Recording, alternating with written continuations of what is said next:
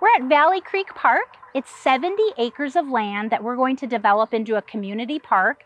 It was acquired in 1998 in part by a referendum and a few other grants and acquisition support that we received. And right now, we're getting ready to develop this park. It's going to be very different from some of our other spaces in the community. There's going to be both hard and soft surface trails, a natural adventure play area, and then of course Miller Barn. This site will maintain Miller Barn so people can appreciate it, take pictures by it, and celebrate around it. What we have here is going to be a monument to the barns in Woodbury. This barn is very representative of the 1920s. It was hand construction here, and the construction is a pole and miter system.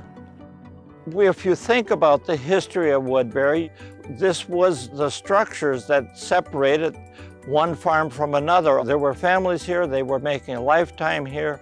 And how did they do that? What did they do to make a lifetime? And so this barn represents a lot of the work that happened on the farm and the different ways that hay was put up and feed was stored for the animals.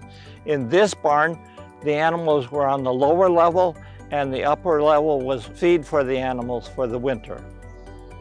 This fall, we hope to complete the paved trails in the southern portion of the park, as well as preservation and stabilization of the Miller Barn.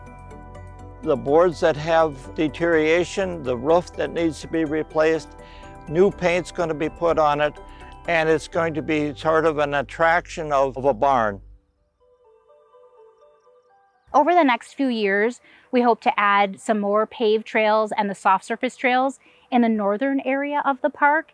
As well, between this fall and next spring, we'll be implementing that nature play, adventure play structure. We do also hope in the near future to have a history walk, so interpretive signage, both for the area and interpreting our history, and that will be developed over the next couple of years. One other unique feature that we don't have in any of our other parks is the headwaters to the Valley Creek trout stream. With that, we've taken great care to make sure that we are protecting that trout stream, as well enhancing the wetland around it. We hope to do some interpretive signage so people can really understand what that is, where it leads, and we'll continue to protect that area. We had many partners in this project, so certainly a lot of thanks to our Woodbury Heritage Society, the Minnesota Historical Society for their help and support with the Miller Barn. Many community members provided input. Original concept plan had a number of iterations getting to this point that we are right now, listening to that community feedback.